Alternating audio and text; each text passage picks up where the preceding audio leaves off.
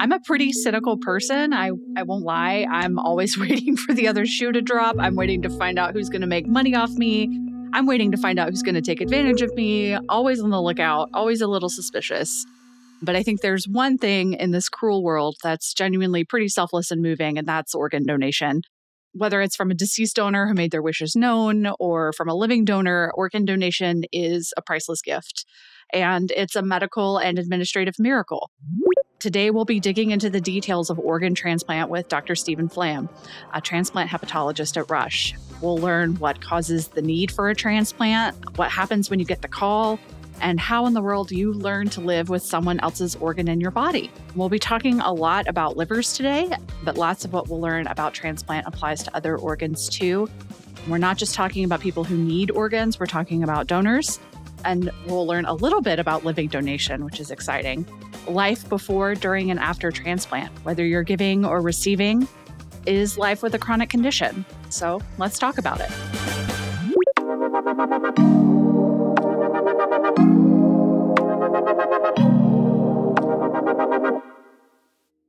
My fiance, Alfonso Adrian Parker Sr., did not survive this devastating stroke, but he was an organ donor. His gifts went to save 114 lives. I knew that I was going to be getting a liver from someone who was deceased, and I knew that I needed it. I knew that it was going to save my life. Even though I knew I would eventually need a transplant, I did not know much about the process, and I tried to stay away from Google to get my questions answered because some of the information I was reading and some of the stats were scary to learn about. So I tried to just ask my providers, my transplant team, all my questions. Life is good post-transplant.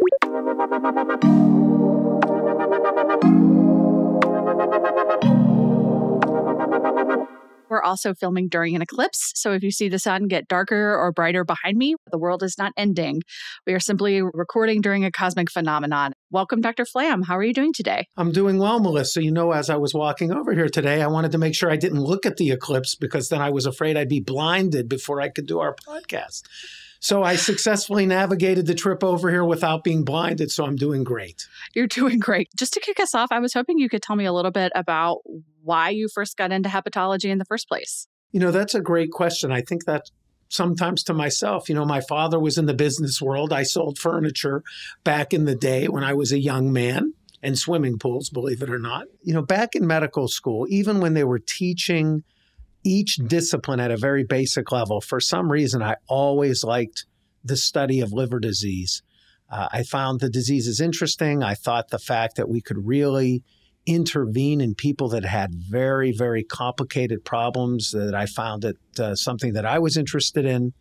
And then when I went to my residency at the Beth Israel Hospital in Boston at Harvard, we had a very, very inspirational clinician and teacher there who happened to be a hepatologist.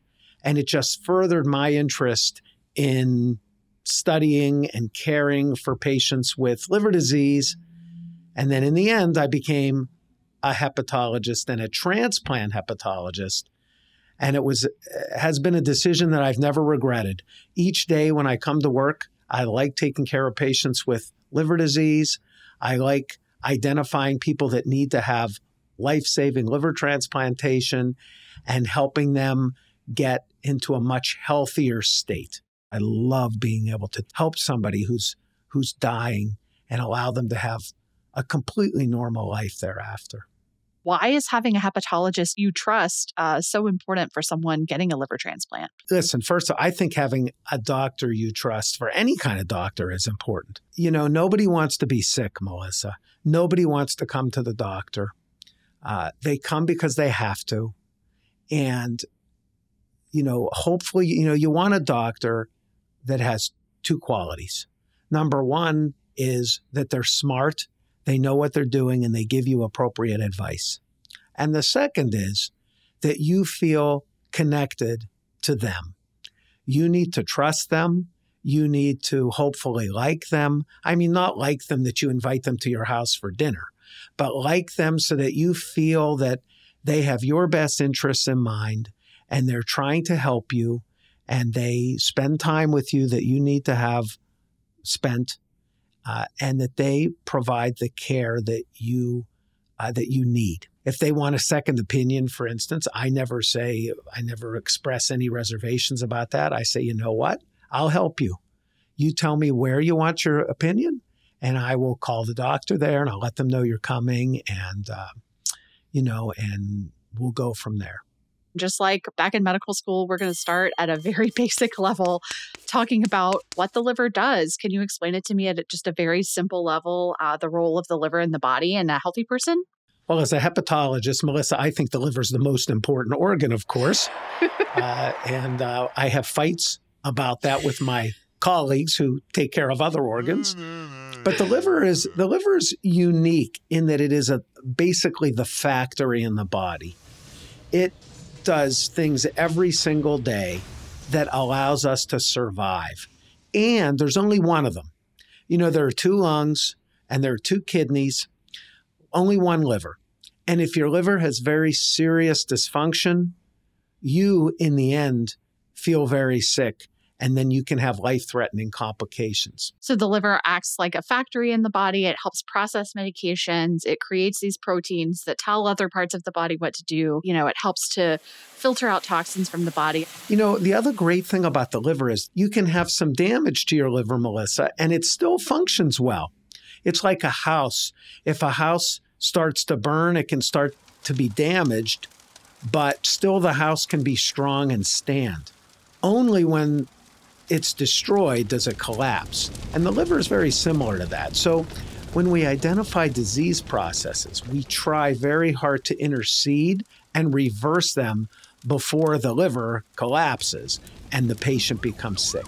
So you're the firefighter going in and making sure the fire doors are closed. The structure is protected even if one room is destroyed, that kind of idea. That's exactly right. And the patient actually is the firefighter too. The patient has to work with us. We help them to put out the fire before the structure is damaged so much that the house collapses, or in this case, the liver collapses.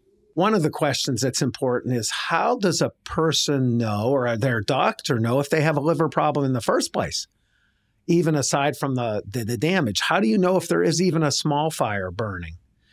And the answer is there's really 2 ways. Number one is you may go to your doctor and they do liver blood tests, and the liver blood tests are off, even when you feel perfectly normal. It's a surprise to some people that they have abnormal liver tests because they may not even have any symptoms. And the second way you might know that there's a liver problem, even if your liver tests are normal, is if somebody gets a picture of your liver, an ultrasound, a CAT scan, an MRI. It may be for another reason. It may be because you have a hernia or some other problem that a picture is being taken. And we notice on the side that your liver doesn't look right. So either of those 2 reasons are the most common ways that a person would even know they have a liver problem in the first place. Now, just because you have a liver problem, Melissa, doesn't mean your liver is very, very damaged or that you need a liver transplant. Liver problems are amongst the most common medical problems in the world. And there are many, many reasons, Melissa, people have liver problems out there. And one of the jobs that I have as a liver doctor is to not only determine why somebody has a liver problem, but to see if there's any actual damage to the liver, damage to the house, because those are the patients that we worry the most about. And everybody doesn't have damage. Many, many people who have a liver problem, even for years, don't develop serious liver damage from that problem. That's really my job. Is there damage or not to the house? And if so, how can we reverse it? How can we contain it? How can we, if possible, prevent it from worsening over time so that a patient would later get very sick and need a liver transplant? So his kidneys went to 2 different people. A left kidney went to a woman in her 60s, I believe, and a male in his 60s. His left one did. I think that's the right way. And then a woman received his liver. Then his tissues was donated, and that impacted, I believe it was 99 people in Michigan, Florida, and a couple other states. About being an organ donor, if you haven't thought about it, if you know of people that are on the fence about it, talk to them. You need to sign up. It's so important. There are so many people waiting on that list that need organs. And, you know, it's a perfect opportunity. If we all did it, we wouldn't have a shortage at all. So I think that's important. I'm definitely signed up. We have a lot of organs in our body, but only some of them are transplantable, or at least we figured out how to transplant them. Do we know why the liver is one of those organs that we figured out how to transplant from one person to another? Well, most organs we can actually transplant now. Not all, but most of them we can, at least the vital organs. You are exactly right, Melissa. Some of the organs are more difficult to transplant than others. Sometimes that's because of the surgical issues, not so much the medical issues that I take care of, because I'm not a surgeon, I'm a medical doctor. Sometimes it's difficult to get an organ out and put it back in, out of a donor and put it into a recipient. Sometimes organs are damaged a lot in a donor, and therefore you wouldn't want to give it to a recipient. I'll give you an example, hearts. You know, a lot of people have some heart disease, and even if in the end they don't die from a heart problem and become a donor, many people have a very functional liver, even when they're older, and the liver thus is very suitable for transplantation into a needy recipient. So that liver durability is sort of what makes it an ideal organ for transplantation. Absolutely. Now, the surgery to put in a liver, and again, I'm not a surgeon, Melissa, thank goodness, but for the surgeons, I think the surgical operation is challenging for them because there are a lot of blood vessels that go into the liver and come out of the liver. There are these little tubes called bile tubes or bile ducts that go into the liver that have to be connected from a donor into the recipient.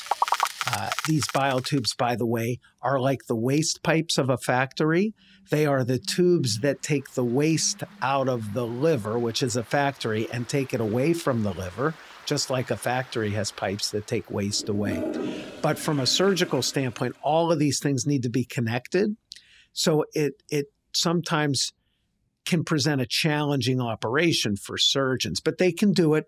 Surgeons are unbelievably skilled and do the surgery. They've been doing liver transplants on a regular basis for well over 30 years. They've been doing transplants from before that too for the liver, but on a regular basis. And the surgeons now are outstanding and really do a great job at this particular procedure. Would you say that being a recipient of a donor organ makes you chronically ill? No. Once they get a liver transplant, they are not chronically ill. The vast majority of patients, Melissa, that get a liver transplant feel spectacular. I've taken care of thousands of them in my career that have had liver transplants. Over 90% of patients are alive 1 year after liver transplantation. And keep in mind that we only do liver transplants on people that are already dying from liver disease. And the life that they have, Melissa, in general, is excellent. There are no restrictions on your activity after you heal up from the surgery. People can do whatever it was that they did before they were sick from their chronic liver disease after a liver transplant. Livers don't have an expiration date. They don't last for a while and then start to poop out. They last theoretically forever. So, people do very well. They do liver transplants, Melissa, on babies that are born with liver problems, and those livers last indefinitely. They grow with the patient gets married and has children, so they live a normal life. That's amazing. The human body is incredible. We're talking about liver damage. And of course, the first thing that I think about is alcohol and alcohol abuse and misuse. Could you talk a little bit about the role of alcohol in liver damage and what it is and what it isn't? I know you mentioned that sometimes people have misconceptions about the role of alcohol in liver damage. I always joke with patients, everybody knows that alcohol causes liver damage. I say even my high school daughter knows that, and she knows it not because she's my daughter, she just knows it because everybody knows it. But one of the interesting misconceptions, Melissa, is the most common cause of liver disease in the U.S. and in the world is not actually from alcohol. It is not. I tell patients, if I see 20 liver patients in a day, all with liver disease, how many are from alcohol in general? 3 or 2. The vast majority are from other things. But we'll focus on alcohol now because that's what you asked me about. Alcohol, of course, can cause liver damage in patients. It often affects very young people, which is sad. Women are more susceptible, Melissa, to alcohol damage in the liver than men are. In fact, twice as much. Wow. If a woman, even if the size of the people are the same, if a woman drinks 2 glasses of wine, the damage to the liver is the same for a man of 4 glasses of wine. If a woman drinks 4 a day, it's the same as a man drinking 8. So women are twice as susceptible to alcohol damage to the liver than men are, first of all. The other thing that surprises people about alcohol-related liver disease is that a lot of times people drink for years and years and years very heavily. By the way, wine, beer, and liquor all cause the same liver damage. Many patients, I just had one today. He said, "Oh, doc, I only drank beer, so it shouldn't cause a liver problem." Beer causes the same liver problem that wine and liquor cause. But one of the things that surprises people, even after drinking heavily for years and years, 10 years, 20 years, the liver sometimes, for some reason, and we don't understand this well, tips over and becomes extremely sick extremely quickly. And people can be feeling normal a month ago and be critically ill now. And when the liver gets like that, it's called alcohol-related hepatitis. The mortality rate within a month or two can be 25 to 50%. So young people can get suddenly sick and have very, very high mortality from alcohol use. There are no special treatments at all. There weren't when I trained decades ago, and still today, no special treatments. There's only one thing that helps those patients. And guess what that is? Sobriety. Stopping drinking. And you have to stop. Surprisingly, the liver gets better a lot of times. The liver is the one organ in the body that can regenerate itself. And it's amazing. And many patients that are critically ill with alcohol-related liver disease, if they don't pass, they survive and they abstain from alcohol use, the liver can recover and many of their symptoms can go away. So it's important if you have alcohol-related liver disease. It's actually more than important.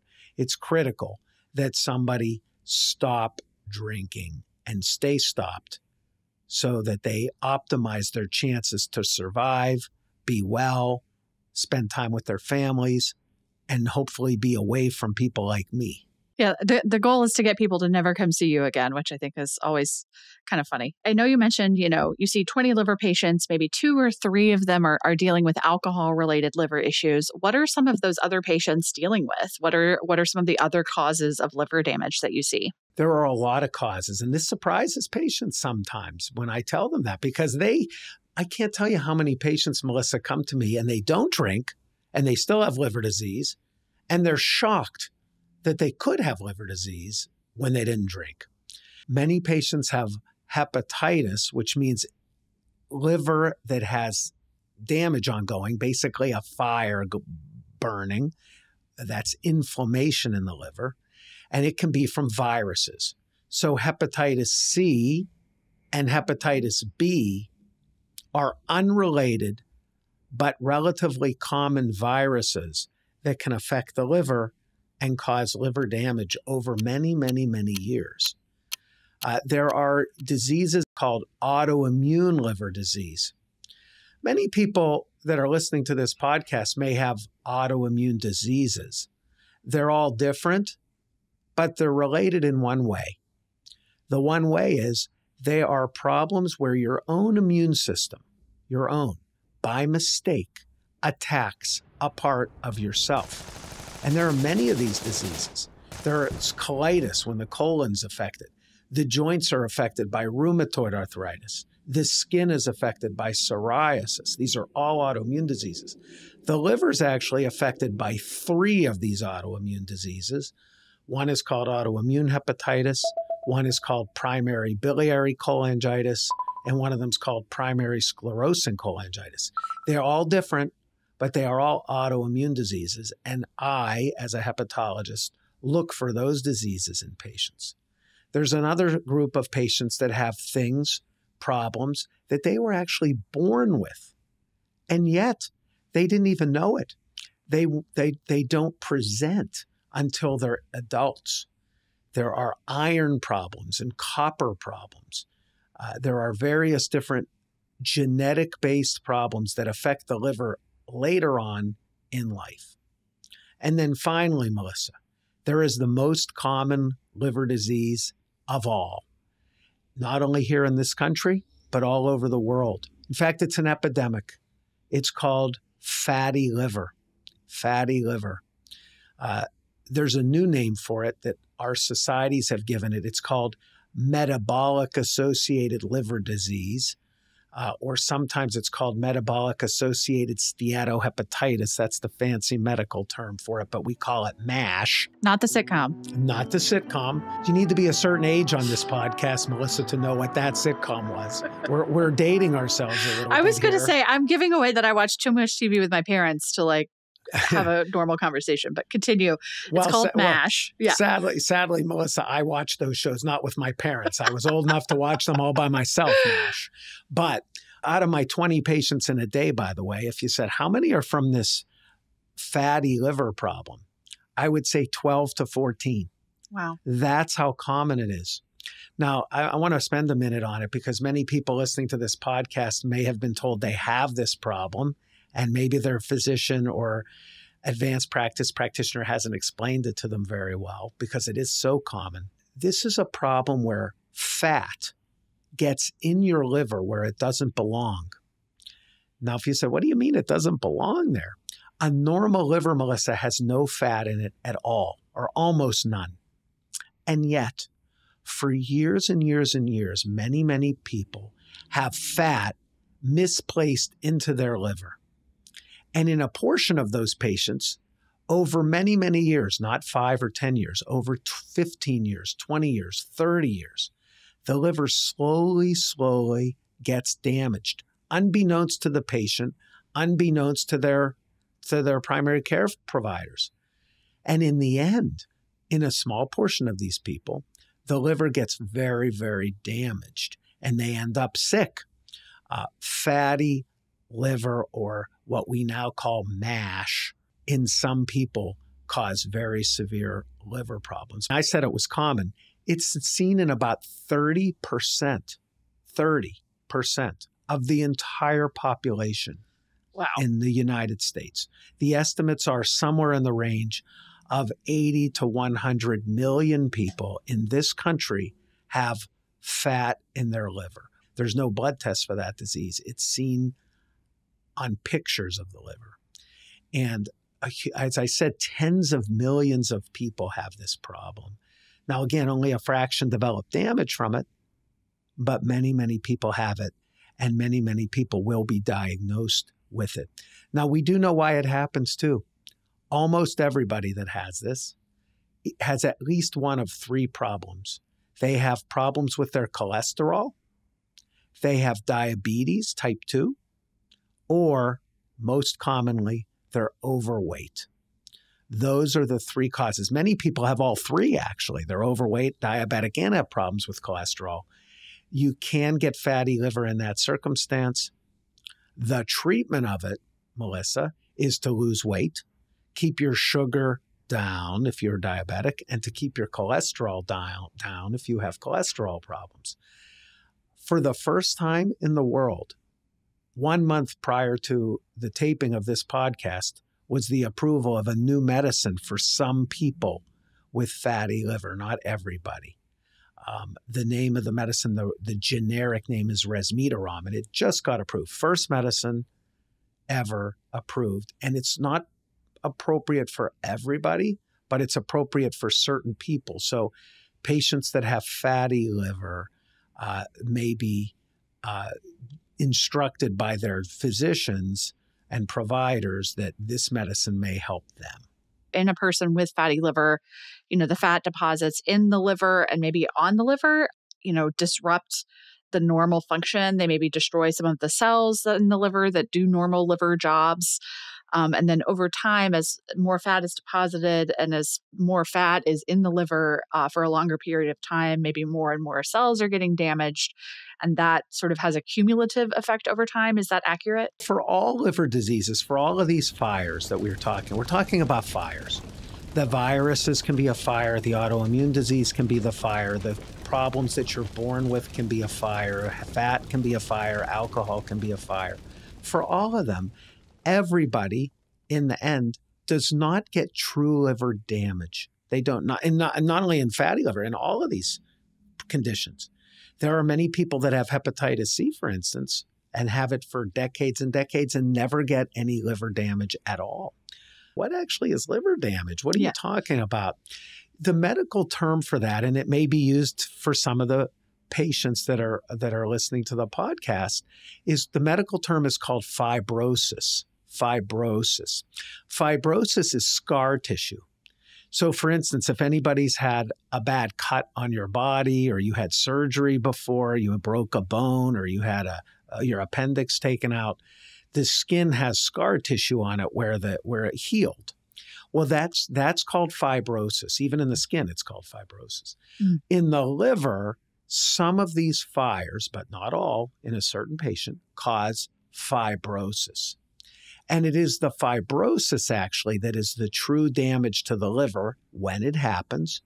And if you get lots and lots and lots of fibrosis, the scar tissue, which is what that is, starts to damage the function of the liver. It's not the fire so much. It's the fibrosis that happens from the fire. And when the fibrosis gets to be onerous, when it gets to be a spectacular amount in the liver, and it takes years and years for that to happen, in the end, the liver finally starts to not work well. And then the patient starts to actually feel the symptoms. Now, we don't really know why well that some patients get fibrosis and others don't. So, for instance, with fatty liver, approximately 90 to 95% of those tens of millions of people will never develop a lot of fibrosis or scar tissue and will never develop serious liver damage. But about 5 to 10% will. And we don't know why.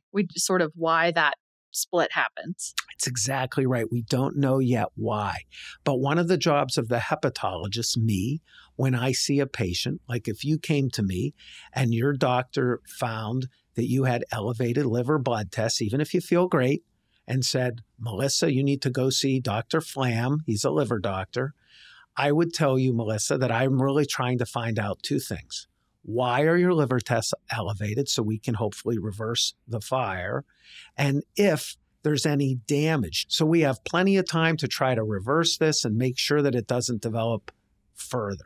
That makes sense. And kind of moving from the process of diagnosing a liver problem, figuring out the cause. You mentioned that only someone with very, very severe fibrosis, a whole lot of scar tissue, that severe level of damage is when you start talking about liver transplant. At the age of 11, I was diagnosed with a chronic kidney disease called glomerulonephritis. At that time, my nephrology team let me know that I would eventually need a kidney transplant in my adulthood. When exactly that might be was just unknown given the uncertainty of the disease I had. But at 31, I did reach stage 5 renal failure, which meant that I needed to get tested in order to get on the transplant list and find a donor. Luckily, my brother decided that he wanted to get tested to see if he's able to donate his kidney to me. And the process itself to determine that took 6 months of testing. And at the end, they give the donor the results and lets them decide if they want to continue with the process. The term we use in the medical field, I don't like the term, but it is the term we use. When somebody has very much damage in the liver, the term is called cirrhosis. If people have very severe scarring damage to the liver, very severe fibrosis, we call it cirrhosis. Now, cirrhosis is one of those words. The reason I don't like it is because it's one of those things that it causes a guttural reaction in people. They hear that word and they think, oh my goodness, I'm going to die. And it's actually in many cases not true. Cirrhosis means there's a lot of damage to the liver. We in the medical field are very concerned, but if patients aren't yet sick, they're not very likely to die in the near future, even with the diagnosis of cirrhosis. There are a number of things patients can start to develop that make doctors in my world worried about you. But I'll talk about 3 or 4 specifically because they're the most common. One is patients who have cirrhosis that are getting very sick can develop water in their belly. Water. They actually can look pregnant. Wow. The medical term for that is ascites, and you can feel it if you're a patient and you start to develop this. You can see it if you do pictures of the liver and the belly. You can see the water in there because there shouldn't be any. That we worry about. That's number one. I mentioned to you earlier, and you mentioned too, Melissa, that one of the jobs of the liver is to clear toxins from the blood. So if the liver becomes impaired enough from damage that it can't even do that, the toxins can escape the liver because the liver can't detoxify them, and they can later go to your brain and make you confused. You may not be the same confused every day. You may be confused more one day than another, but that's another problem that patients can have. This doesn't mean, by the way, that you walk into a room and you said, why did I come in here? We all do that. Or you forget somebody's name that you should remember. We all do that. This is forgetting your daughter's name or having a conversation with somebody for 15 minutes and then 20 minutes later forgetting that you had the entire conversation. So that term, the term for that problem is called hepatic encephalopathy, believe it or not. Number 3, patients with very bad livers can develop gigantic veins in their esophagus or in their stomach. Can't feel them. They're just inside. Wow. And if you have them, those veins can actually burst, and all of a sudden people can start vomiting up blood. That's called variceal bleeding. Varices are the medical word for the veins, and bleeding is bleeding. That, of course, is a serious problem that we worry about. And the 4th thing I want to mention that is a very common problem in people that have liver disease, I just saw a patient with this today, is liver cancer. Patients with cirrhosis can develop liver cancer. Of course, you don't need to be a medical doctor to know that having cancer in your liver is bad. If you develop any cancer really in your body, but that includes the liver, if you find it when it's very little and early, it's better. We have a much better chance to fix it. If you find it when it's very late and advanced, we can't fix it. If you develop cancer, that's very serious. So once patients, Melissa, develop any of those 4 things, and there are a few other things too, but those are the main ones, that's when doctors like me become very worried about you, because we know your liver is now so sick that your survival is impaired. And generally, within 1 or 2 years, if you have any of those problems, about 50% of patients are dead without a liver transplant within 2 years. So it's not cirrhosis necessarily, but it's cirrhosis with one of those complications I mentioned. And once you develop them, those are the patients that should certainly be seen by someone like me.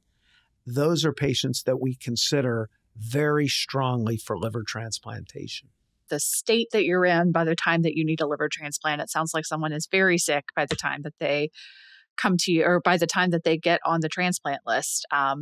So, I'm your fictional liver patient here. Can you talk a little bit about the process for being evaluated for transplant, sort of what the typical path is when someone's been identified as a candidate? Once a doctor like me determines that you actually do need one in the correct way, we then refer you to the liver transplantation evaluation clinic.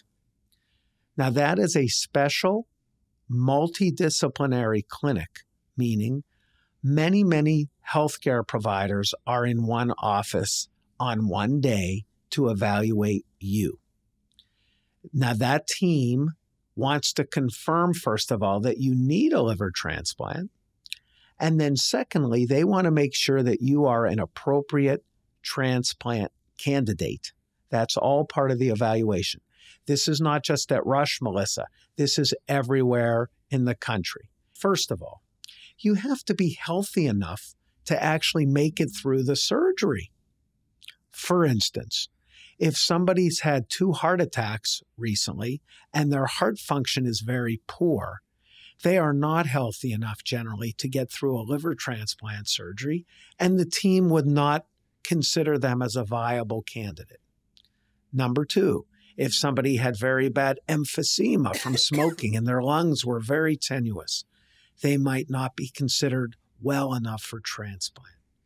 If somebody has breast cancer that has metastasized to other parts of their body, meaning moved from the breast elsewhere, they have a much bigger problem with their cancer than the liver, and they would not be considered for liver transplantation.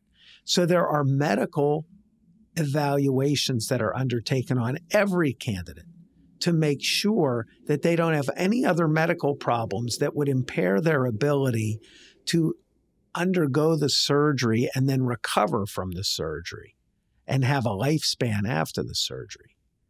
There also is an extensive, Melissa, social services workup on all patients that undergo liver transplantation evaluation.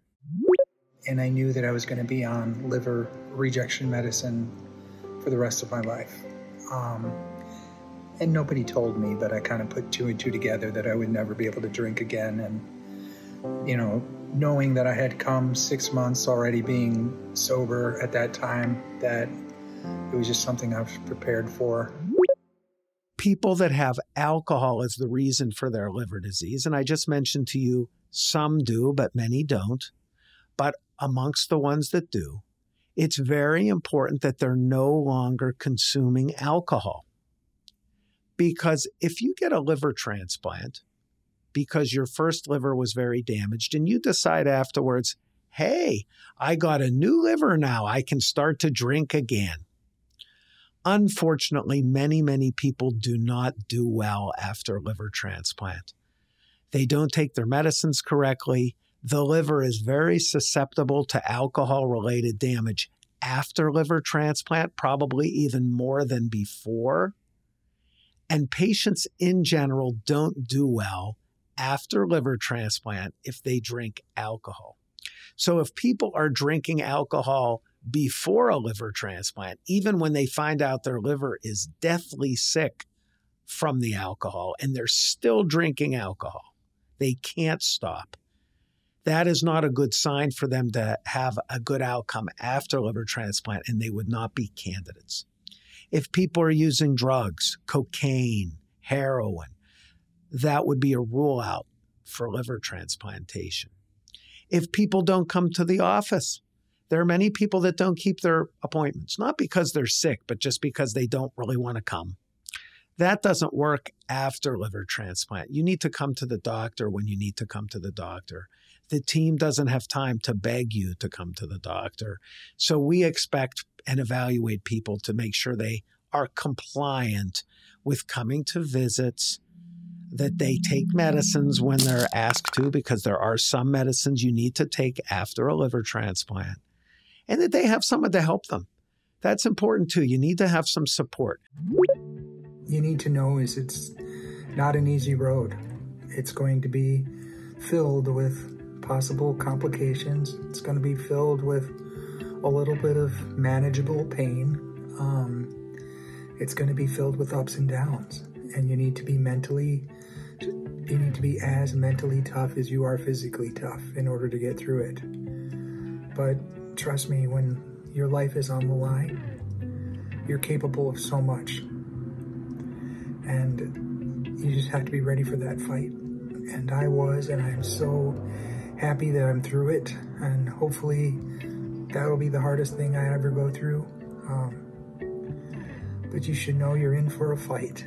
And you can get through it with the amazing people at Rush. They know what they're doing. It's going to be long days for both you and the donor. It's going to be a lot of blood work, a lot of x-rays, and seeing different types of doctors, cardiologists, dermatologists, a lot of nephrology, of course. But of course, it's all just to make sure that the organ is a match, but also that if the donor gives up that organ, are they okay? So it's making sure to consider both parties. What gave me a sense of comfort throughout this process is going through it with my brother. We're very close, so having him by my side was very important. So it takes a little while to recover. You need somebody to help you. You need a family member or a friend or somebody, at least for a buddy, for a few months that can really help you out. After that, I mentioned to you before, in the vast majority of people, life is normal. But until then, it's not. So these are all evaluated. And if patients are cleared by the social workers and they don't have any other medical contraindications to a liver transplant, they are listed. They are put on the liver transplant list. They receive a letter that says you are now on the liver transplantation waiting list at Rush, and they are now waiting for life-saving liver transplantation. What are some things that can make it harder or make it take longer to find a liver that's a match? It's the same system everywhere in the United States amongst all of the liver transplant programs. What happens is once you're on the list, your blood tests are followed very, very carefully. And 3 of them are incorporated into a score called the MELD score, M-E-L-D. MELD stands for Model for End-Stage Liver Disease. Model for End-Stage Liver Disease, MELD. There are 3 blood tests, as I mentioned, that go into the score. Anybody can Google it. All livers in the United States are allocated to waiting recipients on lists by the MELD score. And the higher the MELD score, the higher your priority for a transplant, for getting a liver. So you can be put on the list for one day. And if your score is very, very high, because you're very, very sick already, you can be at the top of the list immediately. The liver list has nothing to do with waiting time. You don't have to be on it early and sit on it for a long time. It doesn't help you. It's not first come, first serve. Yeah. It is not. And if you have a low score because of your blood tests, you can wait for years because it's all based on the score. There are exceptions to that, but by and large, that's how it works. So how you get a liver in the first place is your MELD score. Now, are there any specific things about a person that matter different from everybody else? And the answer is yes, there are a couple. First of all, the blood type. With some organs, Melissa, that get transplanted, there's a lot of matching of a donor and you, the recipient, that has to go on. Not so with the liver. Mm-hmm. Livers are very well accepted by other people. They have to match two things, really. One is the blood type. The blood type has to be compatible. Mm-hmm. So there are 4 blood types, A, B, O, and AB. Those are the 4 blood types you can have. And there are ways that they match that have to be accommodated. That's number 1. And number 2, the size of the liver, of course. When they take a liver from a donor and put it in you, it has to fit in you. So if you happen to be a 5' 1" woman waiting for a liver transplant and a donor is a 6' 5" man, the liver is so big in the man that it won't fit in you, the donor. So the surgeons, not me, again, I'm not a surgeon, the surgeons have to make that assessment when they are offered a liver for a patient that's on the waiting list. Do they think the size will match? You can't carve it up, by the way. It's not like, chicken, and you can kind of like carve it up a little piece bit. It up, and piece it up and fit it in or trim a bit. There's no trimming. It either fits or it doesn't. So those are some of the factors that go on that are, important for the surgeons when they assess a donor for an appropriate recipient. Something else that gave me hope that I did not know about before was there's a program called paired organ donation, which essentially is 2 or more pairs of organ donors and recipients. They trade donors to ensure that each recipient receives an organ that matches their blood and that's compatible to their blood type. And it's a great program because it just gives an opportunity to so many people to get a transplant in the event that their donor doesn't necessarily match them, but they maybe match someone else. So it's just another way to save more lives, which is great. When a liver is donated from a donor, the liver doesn't last long.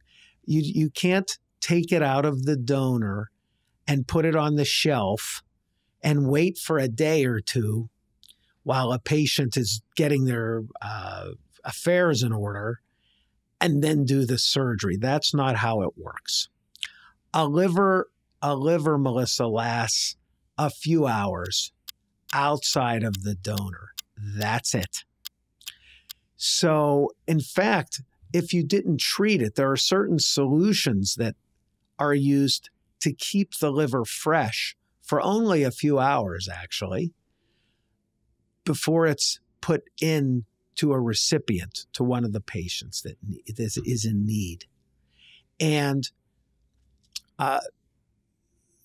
patients have to come in. If a liver is offered somewhere else, the surgical team hears about it.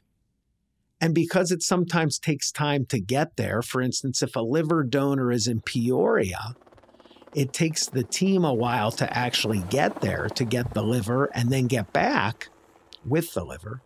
The patient, if they're on the list and they are the person that's called in for the liver transplant, they have to be called in right away. And they have to drive into the hospital. You can't say, oh, it's 9 p.m. I'm going to get a good night's sleep and I'll see you at 8 a.m. It's not how it works. You have to come in immediately and you check into the hospital. There are nurses and doctors here that know what to do and where for you to go. And you go there and you wait. Now, on occasion, Melissa, the team gets to the liver donor, and for one reason or another, the liver is not what the team was told. It is not as good as the team was told. It is not appropriate for transplantation. And on occasion, they'll call the hospital back here at Rush and say, I'm sorry, this liver isn't going to work out. And then the patient goes back home. But that doesn't happen often. It happens on occasion. But the team then goes, if the liver is appropriate, They harvest the organ. That's the term we use, meaning they take the organ. We're talking about livers now. By the way, a donor donates kidneys, lungs, heart, pancreas. Donors who donate can save a huge number of lives. The liver is one person, but if a donor donates and they have healthy organs, they can save a lot of different people. That's why being a donor is so nice and so helpful for so many patients and so many families. The decision is the donor's decision. This was this was Alfonso's decision to do this, right? Went to the Secretary of State to renew his driver's license. He decided to do that. Wonderful. I thought that was just public knowledge. It is not. It is not, and that was very, very shocking to me. I thought that the hospital staff would know that, and that, when he came in, it's somehow part of his medical record or something, and it's not. It's not. So I was, educated in that way, and that this was his decision, right? So that's number one. And number two, it was only, disclosed to people who needed to know once it was determined that his life was no longer viable. So why not do it? Like, we need to do it. We need to do it. So our team will take the liver and bring it back, and they use the solution to keep the liver fresh. And then once the liver gets back, the patient is taken to the operating room and the transplant is taken care of. And then the patient goes to the recovery room and eventually to the intensive care unit for recovery. Now, the procedure itself, Melissa, can take any number of hours. It's not a 1-hour operation. It's often a 4-hour operation or a 6-hour operation. All those tubes and blood vessels, you got to get connected. Yeah. That's exactly right. And these are sick people that are getting the transplant too. They're not healthy people, which makes the surgeries more challenging. And 4 hours, 6 hours, even 8 hours sometimes it takes. The surgeons work very, very hard. And as I mentioned earlier, are very, very good. And they get the liver into the patient after they take the other one out, by the way. They do take the liver out. You don't have two livers walking around. They take the sick one out and put the new one in its place. And you now have a brand new liver. One other thing I get asked too, maybe this is pertinent to some of the questions you asked earlier, is when a person has a sick liver, can you only take the sick part out and leave a healthy part in? And the answer is no, you can't. The whole thing is sick. The scarring, the fibrosis are little bands, and they wind their way in and out and through the liver from stem to stern. There isn't a good part and a bad part. It's like finding mold in your bread, right? You want to make sure that, it's just one piece. Maybe I can rip it off, but that there's spores and other problems happening in the loaf. That's exactly right. But you can actually see this. It's not even silent. You can, if you look at the liver, I always tell patients, when they're sitting in my office, I said, if I took your liver out and put it on the counter here, I say, I don't advise this, but if I did, and you looked at it with your eyes, you're not a doctor, but you would know your liver is very sick. You can see it. You can see it. Even a non-expert can tell that a liver is very sick. And it's the whole liver. It's from one side to the other. So there's not a sick part and a good part. It's all sick. So when they do a transplant, they take the whole sick liver out. If it has cancer in it, the cancer is out. And they put in a new, fresh liver. Around the country, people are trying to make the process better and faster so that people can have access to these life-saving organ donations in a more timely way. Can you talk a little bit about the Organ Procurement Center at Rush and sort of how that is helping to improve access to viable organs for people who need them? Rush was selected amongst numerous applicants for this area to be the single organ procurement center for transplantation. There were many other transplant centers that vied for this center, and our application was selected. So I think this serves as a testimonial to how respected and committed that Rush is to the transplantation world. And this was the first organ procurement center that I'm aware of in our area of its kind, too. Now, livers, all organs basically, solid organs, livers, hearts, lungs, kidneys, pancreas, they are kind of administered on an administrative basis from centers all sprinkled around the country. The one in the Chicago area is called Gift of Hope. And they kind of administer it, because if you thought as a patient, who keeps the list? Gift of Hope does. Who organizes it, and who makes the phone call? Right. Who makes the call from the donor and connects everybody? That's this Gift of Hope. Well, in the past, what's happened is when a donor becomes available, and they can come available anywhere, Melissa. Could be Peoria. I mean, in this area, because we're going to focus on the Chicago area. It could be Peoria. Could be the Quad Cities. Not Champaign, in Chicago, Indianapolis. Yeah.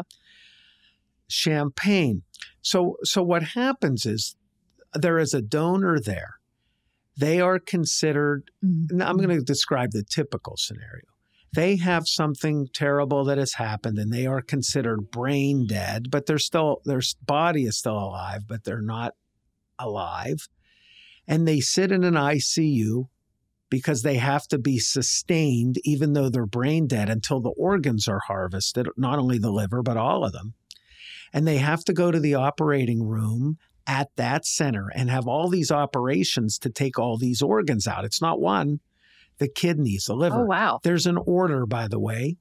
The organs are taken out in a certain order, and teams come from all over the place depending on where that the organs were offered. Just because we get the liver at Rush, the kidneys might go to another center, and the heart might go to a third center, and the lungs to a fourth center. So there's all different teams. It's not one surgical team. They're all different teams. They come from all over the place. They're all around. And there's an order. They don't fight with each other. They have scalpels. They're surgeons. You wouldn't want a sword fight in the OR. So there's an order, and it's very orchestrated. But, these are small hospitals, many of them. They don't have a lot of ICU beds. They don't have a capacity. They don't have big operating rooms. They don't have a lot of operating rooms, and they need there's a lot of surgeons around. So I think it became clear that this wasn't optimal for donors spread around in sometimes very small hospitals. So a decision was made to have one in this area, organ procurement center, which again, Rush was selected. And what's going to happen is once a donor is identified at any of these places, they will be brought here to our organ procurement center, all of them from this entire area. And the organs, all of them, will be procured from the donor here at Rush in a brand new operating room with a brand new intensive care unit dedicated only for this purpose. And it's not all the organs will come here. The other teams will come here. But because it will be very streamlined, because there will be dedicated intensive care rooms and operating rooms, once we get the donor here, they will be brought here by ambulance. Then the theory is it will be much, much more efficient for everybody, for the donors, for the families of the donors, for the teams, and really increase the quality of outcomes from transplant. Again, not only liver, kidneys, pancreas, lungs, heart. And again, all of these teams are going to be coming here to Rush University. And I think this was a singular achievement for our transplant program to be able to win this organ procurement center. And again, I think, provides a testimonial to our dedication and commitment to transplant. And as our programs continue to build in stature, this is going to be one of the central pieces. The experience I had here, well, not just my family had here at Rush with Alfonso and Alfonso's family, and the treatment that we received. So comforting, so compassionate. The kindness, the generosity of the staff was immeasurable. Immeasurable. I really, really, really feel honored to have been here. So this was very difficult. Literally, we woke up that morning just like you and I are talking now, and then he just wasn't. So there was no progression. He was, and then he wasn't. So talking about it, getting it, to tell my story, to tell his story, creates a legacy. His gifts went all over the United States. I'm still amazed. I know that living liver donation is possible in humans. I guess, could you talk a little bit about living liver donation, when it makes sense for someone, and is it more effective or less effective than receiving a liver from someone who is deceased? Living donation for organs in general has been done for quite some time. And in fact, kidneys, it's been very commonly employed for years and years and years and years, because people have 2 kidneys and they only need one. You only need one. So if somebody is on dialysis because both of their kidneys have failed, you can donate one of your healthy ones to them, and they're now healthy and don't need dialysis, and you're still healthy because you still have the one kidney that's healthy that you need. So they've been doing this really for decades. Liver is much more complicated because it's one organ. It's very bloody. You need it. It's not that easy to cut it. And yet, about 25 years ago, they did the first adult-to-adult living liver donation transplant in the United States. And it's grown somewhat over the last 25 years or so. To be a living liver donor, the donor has to be what I always term as perfectly healthy. They have to be perfectly healthy.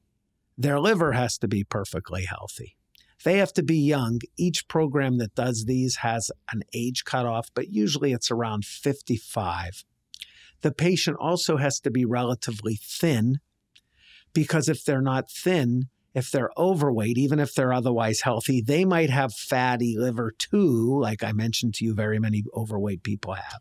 And that liver is not suitable to do a surgery on, to transplant into somebody else.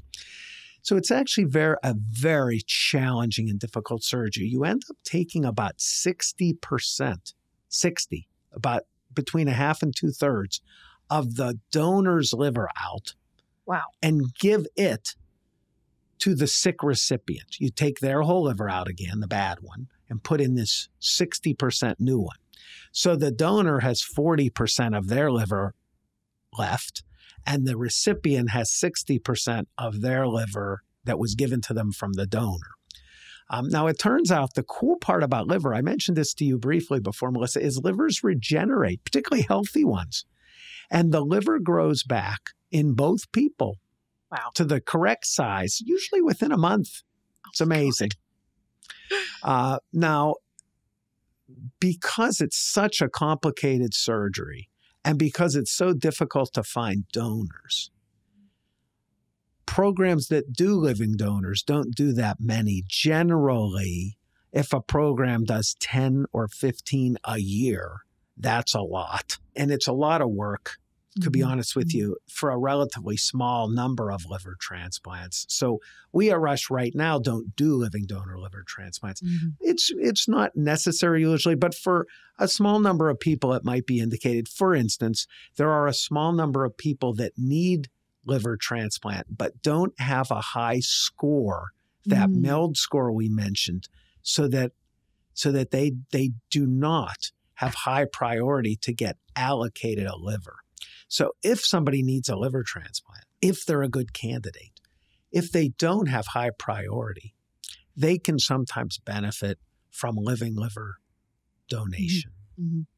That's good to know, and a great explanation of a complex procedure like you mentioned.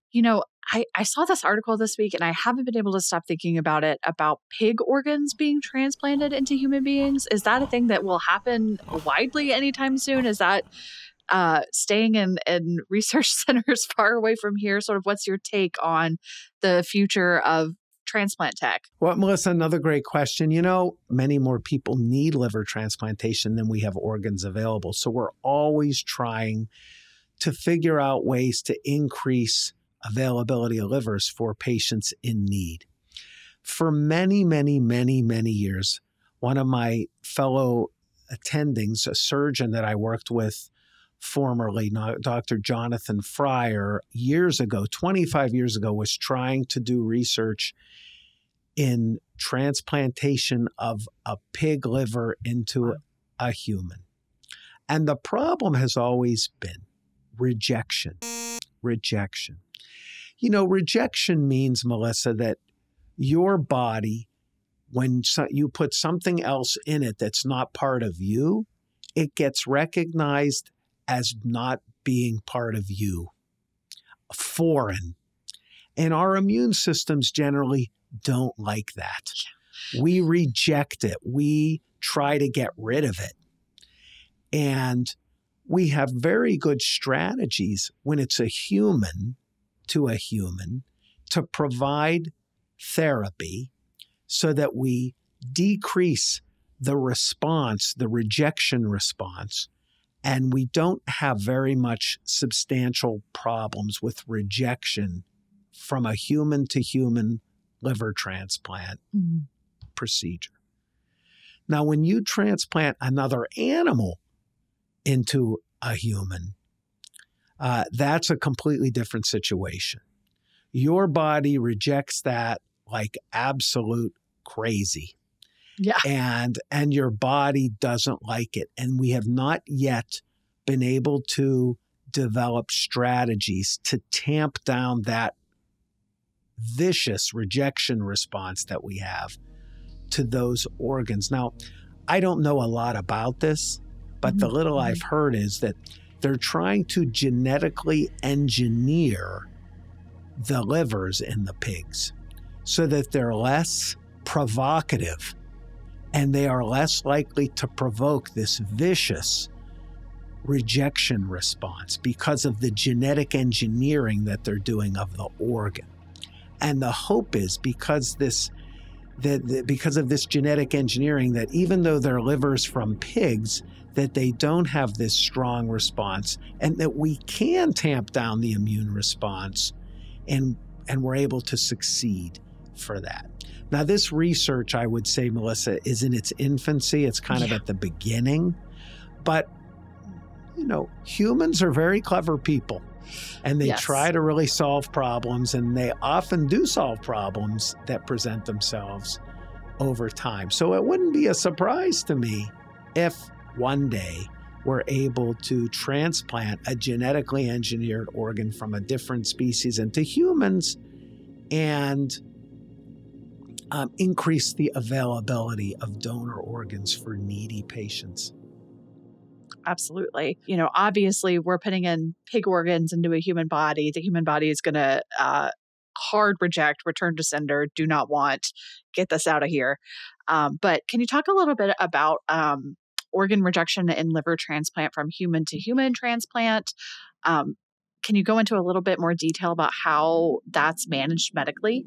Yeah, sure. I'd love to. Again, rejection just means your body doesn't like it when another organ or anything else for that matter is put into it, and it fights it. It tries to destroy it. Now, when organs are transplanted in you, different organs cause rejection at different rates. And the severity of the rejection and how easy it is to treat the rejection are very different with different organs.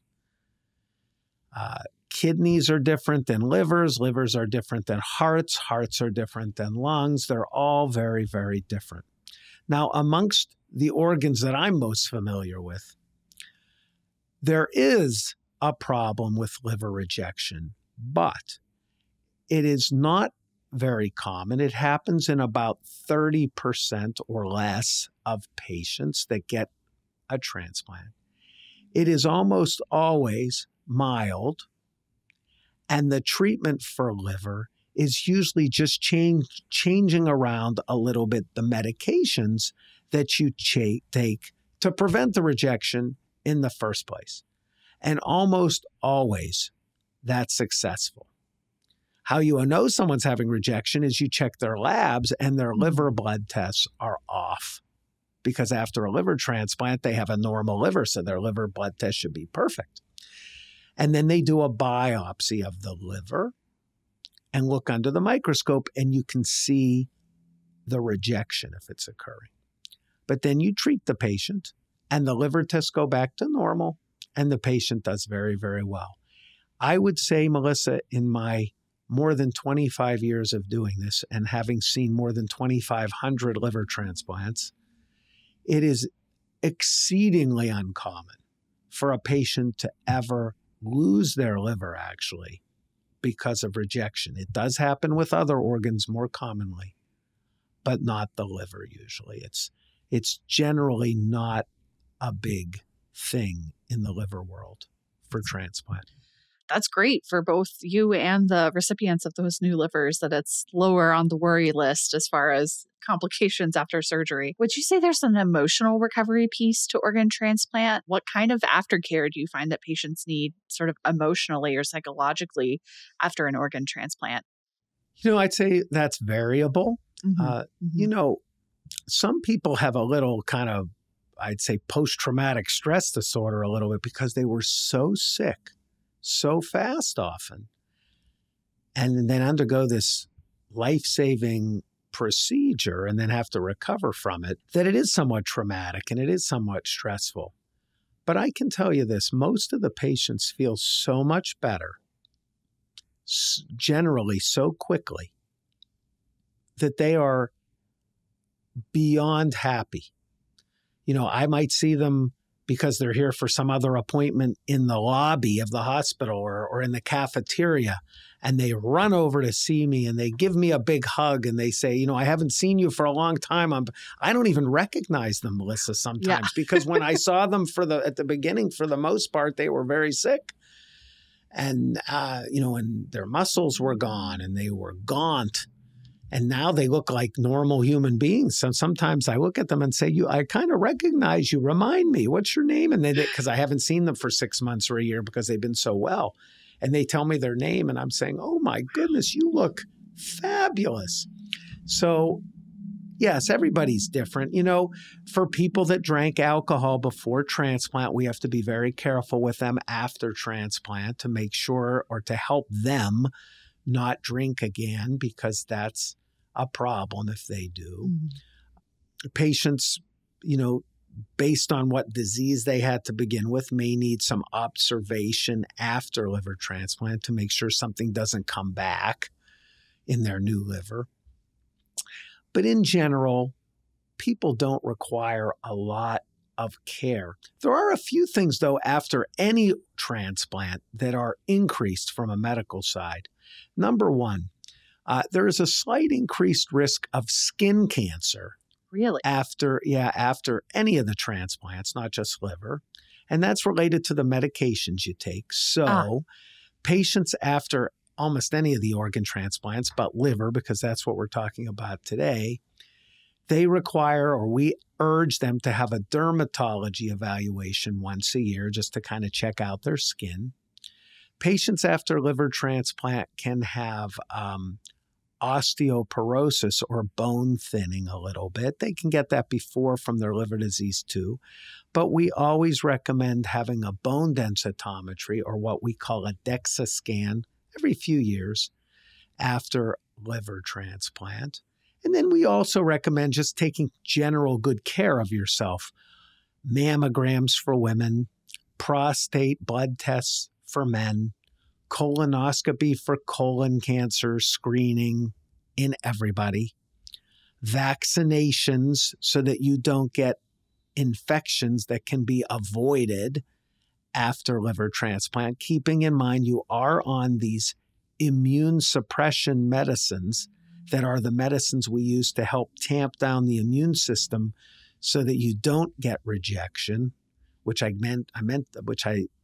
previously said was not a huge issue, but it's not a huge issue because people take these medications. Pills, yeah. They take the pills. But again, if you are a little bit immunosuppressed, meaning your immune systems are not as strong, we don't want you getting the flu and COVID and things like that if we can avoid it. And that's why the team strongly recommends vaccination after transplant. So there are certain medical recommendations we do to try to make things even better for patients. Kind of standard stuff. Yeah, no, that makes total sense. You want to try and stay as healthy as you can after, first of all, such a big surgery. And second of all, second chance at life for most of these people. This is kind of a funny question. You find that traits show up in recipients from their donor? I always think that's a great question. I don't think traits, there are no data to confirm that happens. Although, patients sometimes tell me, you know what, doctor, ever since I got my liver transplant, I like burgers now. I never liked burgers in my whole life, and now I like burgers, or they'll say something like that. They'll say, I wonder if my donor liked burgers. Yeah. So sometimes you hear these kinds of things. I had a man one time say, I always liked brunettes. In my whole life, I liked brunettes. And now he says, now I like blondes. Now he's a blonde guy. Yeah. He's a blonde guy. And he said, I swear it's my new liver. I said, so I don't know, is that where the seat of attraction is? The liver. We need to update all our Valentine's decorations. Yes, exactly. I don't think so, but I guess you never know. Stranger things have happened, and anecdata is always so interesting. Is it possible for recipients of liver donation to meet their donor family member if they don't know them? Is that something that happens at all? It is possible, the last I heard at least. I would say it's rare, but I have seen it happen. In fact, I must tell you, since you brought this up, the guy that told me he used to like brunettes and now like blondes was an older guy. He was like 60 when he had his transplant. He is one of the few that did meet the donor family, and the donor family told me that the young son that had donated the liver to him liked blondes. So he was convinced that, he was picked up the characteristic of the donor. I mean, if a recipient wants to meet the donor family, the recipient in the past, at least, I don't know if this has changed very recently, but the recipient would notify the Gift of Hope, who's the administrator of the organ transplant process. The Gift of Hope would then anonymously contact the donor family and ask if they're interested in meeting the recipient. And if they say yes, they do, or they're willing to, then they will connect the two. And so it can happen. A lot of times it doesn't. There's a lot of emotion, I think, on the donor side because it involves somebody passing and donating organs. And while the family is very grateful that their loved ones' organs have saved other people, and many times I think it's very emotional for them to actually see that person in real life. So it doesn't happen too often, I think, but it can. What would be the most important thing you want listeners to know about liver disease and organ transplant? Well, about liver disease in the first place, I think it's very important to know that many people have liver disease. It is very commonly not from alcohol because it's a stigmatization that patients have when they're told they have a liver problem. It's very important for you to follow up with a GI or liver doctor for evaluation, even if you don't feel badly. If you wait until you don't feel badly, your chances of needing a liver transplant are much greater. We have many therapies to help people with liver disease to avert worsening of their liver process and the need for liver transplant before it even happens. And then if somebody's very sick, we want you to, come in, see the team, keep an open mind, because many people we can help. And if you do receive life-saving liver transplantation, your life can be normal again or close to normal again, and you can enjoy years and years and years, with your family, with your job, and just be here and be healthy.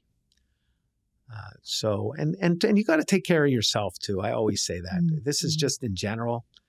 I tell my kids this too, Melissa. The sad thing is the older you get, the more you have to take care of yourself. Yeah.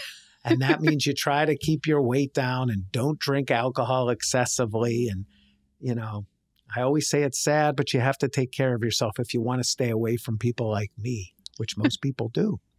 So I guess those are my parting messages. That's our show, everyone. Thank you so much for joining me for my conversation with Dr. Steven Flamm here at Rush. We talked a lot about liver transplants, what even causes you to need a liver transplant in the first place. I hope that you've learned a lot. I certainly have. Join us next time for a conversation about uterine fibroids, another chronic condition we'll be covering here on Rush. Now what?